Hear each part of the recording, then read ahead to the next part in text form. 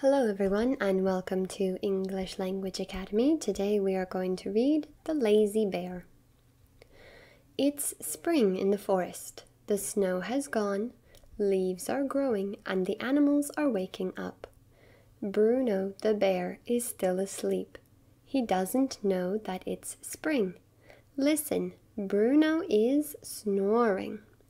Now it's summer, it's warm, and the animals are having lots of fun. But where's Bruno?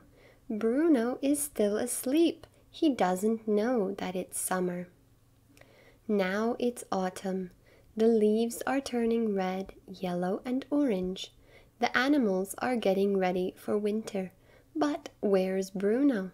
Bruno is still asleep. He doesn't know that it's autumn. Now it's winter.